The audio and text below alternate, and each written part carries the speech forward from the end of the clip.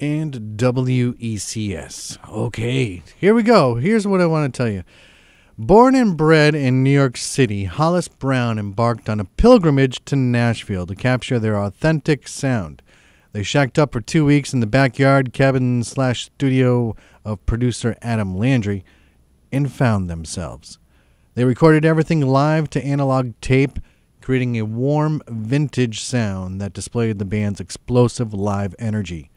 Spin writes, Hollis Brown make music that sounds just as alive today as it would have been in 1966 and will be 40 years from now. This should come as no surprise, as principal songwriters Mike Montali and Jon Bonilla grew up listening to the classics. These native New Yorkers were born in the late 80s when the city was identified by its grit, passion, and authenticity. The combination of an urban upbringing and throwback musical influences of traditional blues contributed heavily to the band. Right now, we're going to be talking with Jon Bonilla of Hollis Brown. How are you, John? I'm great. How are you doing? Excellent. So, this is like the hot band right now, I hear. Hollis Brown. Yeah. Or at least that's what you want everybody to think, right? Yeah, I mean, that's usually how it goes. If people think you're hot, you might do something. I got to tell you, I just came across a song last summer called Ride on the Train. Yeah. And ironically, like a week after I heard the song for the first time, I found myself on a 31-hour train ride. And the only thing that kept me from jumping off that train was I had my laptop and I could listen to Ride on the Train by you guys. And it was amazing. It's a perfect song for that scenario.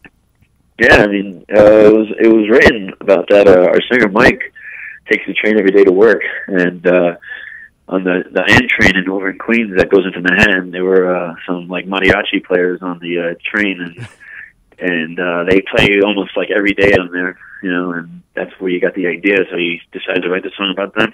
That is cool. Yeah, a very cool video that when it goes along with it too.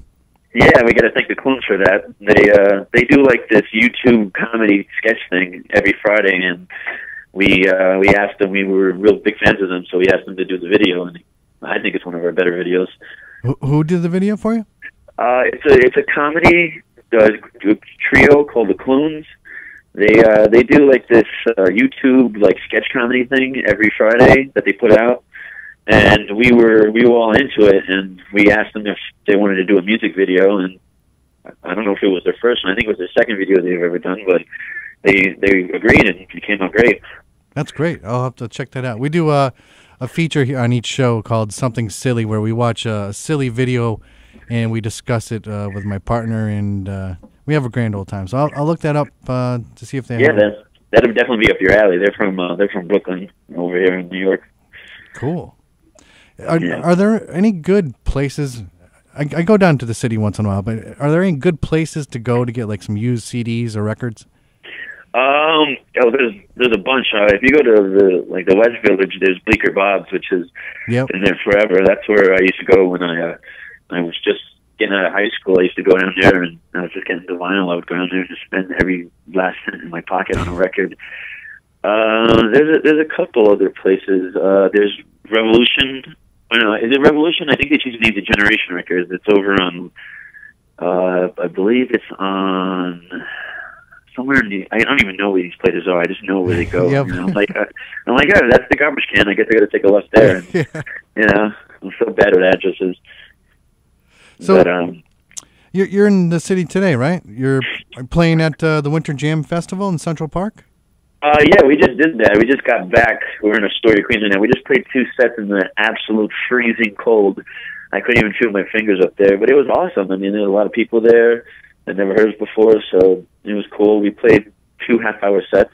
Nice. And we were absolutely freezing up there. You know, the guitars were going out of tune every 2 seconds because it was so cold. But you know, it's rock and roll. We kept playing through it. Do you have to wear gloves so your fingers don't freeze, or? Say that again. Do you have to wear gloves so your fingers don't freeze on playing the guitar? I mean, between the sets, but while I was on stage, I couldn't wear gloves, no. So, like, my hands are, like, turning blue. Man. But, well, you know, you play through it. You know, I mean, people seem to like it, so it was fun. I saw that you posted that you were excited that there was some free ski lessons or something going on. Yeah, the whole day they had these ski lessons. It was funny because I was watching all these little kids, fall on their face and just like no one really knew how to ski over there. But it was an interesting thing to watch. I didn't ski myself. Our drummer was more excited than us. He was more into like that X Games type stuff. Yeah. Yeah. Now, when I was trying to do some research to prepare for this interview, I really couldn't find much out there about Hollis Brown. You guys you need to hire some new marketing people, I think. I totally agree. Actually, they've just been hired. Our Wikipedia page is coming soon. I'm sure it'll be up before the album. Excellent, excellent. Yeah, all I could find was some thing about Bob Dylan's song "Ballad of Hollis Brown." Yeah, well, that's where we got the name from. It's from a song off the Times They Are Changing by Bob Dylan. I mean, we basically just listen to Bob Dylan every second of the day. So, we just decided to name our band after that. It's one of our favorite songs, and it worked out. Everyone agreed, and it became the band name. I can understand the legend of Bob Dylan and his popularity, but it's kind of weird when I hear people say that they really like him. I mean, I've listened to his music. I don't think I enjoy it, parts of it. Yeah. You as a fan of Bob Dylan, what is it about him that you like? Oh man, what don't I like? Everything. He's unique. I love how. I tell you, what I love is that you can tell what era of Bob Dylan by the tone of his voice, and like early Dylan, it's a little boyish, and then like late '60s, early '70s, he got really country, and then by the '80s, he had I guess he started going to like a more Tom Waits, like rough, blues type thing, where it's so disgusting, it's beautiful, Yeah. What do you think about his son, Jacob? Yeah. He's all right. I mean, he's definitely the best son from the that whole Legends of Rock and Roll thing, from like Julian Lennon, Sean Lennon, and him. I mean, there's a couple of Wallflower songs I like, but I'm not really like the biggest fan. But I appreciate it. Yeah. Yeah. So yeah, a big part of the one thing I love about Dylan is he always had a great band behind him, and he never kept the same band for too long, so his sound always evolved and changed. Very interesting. Like he always. I mean, I never talked to him personally, but I feel like he purposely chose the band for what type of album he wanted. That's cool. So so it was definitely cool. Yeah. I always like to learn something new about some music. Oh yeah, I mean, I actually woke up listening to it this morning, preparing for the show. Excellent. Yeah. So you've got a new release coming out on March something. March 5th. March 5th. Called Ride on the Train. Yeah, it's coming out on the Live Records. Oh wow. We recorded it a little over a year ago, and we put out the EP a couple months ago, and we sent it to a Live Records, and they really fell in love with it. Cool. They signed us. We actually just signed the contract maybe 2 weeks ago, maybe. Excellent. Yeah. And while I was doing my research, I came across I don't know if it's your first album, Hollis Brown. Yeah, that was like a self-release we did a couple years ago. Yeah, I found it in the back studios here and brushed off the dust, and it was cool. I just opened up the show with a song, and it was awesome. What did I do? Yeah. I did Walk on Water. Oh yeah, well it's funny because on the new album we have a different version of that song. Ah, so, does it kick butt like the original? I think it kicks more butt. I mean, we totally recorded it completely different. I mean, the first album, a lot of it was tracked and it was done, and it was like really polished. And the album that's coming out now, everything was done live in the studio, straight to tape. No Pro Tools was used during the recording. And did you do it analog? Yeah, everything was done analog. Awesome. The record is coming out March 5th. It sounds really, really raw and raunchy, which is what we wanted to go for. So that's cool. I know another band that did that recently, and I just love the sound. Just love that analog sound. Yeah, I mean, the studio we recorded in was in Nashville. Our producer Adam Landry, he has a house, but in the backyard he has this like a garage, and he sort of just made it into a studio. So it was like really small and intimate, and like there's bleed through on all the mics. You could hear the vocals and some drum mics. I mean, if you listen carefully enough, Excellent. So it just came out the way we wanted it. Sort of like a late '60s Stones record in a way. Cool. Yeah. Are you guys going to be doing like any festivals this summer? I know we're going down to South by, and we're touring.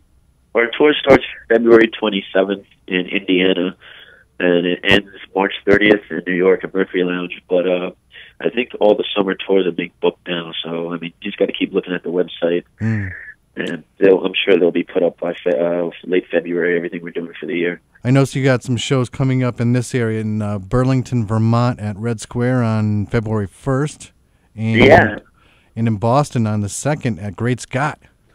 Yeah, I can't wait for those. I mean, I haven't played Vermont actually, no, we played outside of Burlington not too long ago, but we haven't played Burlington in a while, so it should be good to get back there. Excellent. I hope to see you up there. Yeah, are you going to come down? I hope so. It's a bit of a ride, but if I can swing it, if there's no big major snowstorms, maybe. Yeah. Well, yeah, I can't wait to see it. I mean, if you come, hopefully we have an advanced copy of the record. I mean, I don't even have it yet, but we're supposed to be getting them any day now, so that should be fun. Cool. Yeah. One last question that I ask everybody. I'm doing like a poll. I'm going to put the results up on some web page or something. Sure. When you're out traveling around, do you ever come to a place, like, do you ever anticipate coming to a city that you know where you have like this local burger joint that is your favorite burger, or like a favorite place to get an ice cream cone? For me, well, not burger, but we're really big into Philly cheesesteaks. So whenever we go to Philly, we make it a point to stop at Pat's. So it's not like a tourist cliche. They're actually really good. Yeah, I personally like it. I've never tried a cheesesteak from anywhere else other than Pat's or Geno's, and Geno's is a disgrace, but Pat's is. I mean, I guess it's a tourist cliche, but I still love it. I actually ate 3 once in a row. Wow. Yeah, we after a show we were just like all like a little drunk, and then I ate one, and I was like, you know what, I can eat another one, and everyone was like, yeah, just do it. And then after the second one, I was like, you know what, I bet I can eat a third. Everyone was like, do it, and I was like, oh, I tell you, at the time I didn't do anything to me, but the next morning I was totally out of commission for like a whole day. Did your heart stop? No, but I tell you what, the bathroom was never seen a war like that ever in its life. The toilet was just totally demolished the next day. Oh man! Well, I can't wait to go to Philly now. Yeah, but yeah, man, thanks for everything. I hope you keep playing the record. Definitely.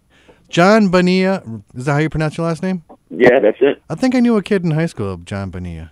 He played guitar too. Oh. Awesome. So thanks. Thanks for calling in. Good luck to the best of you, and hopefully we'll see you around when you're in the area. All right, then. Stay on the line for me, okay? Cool.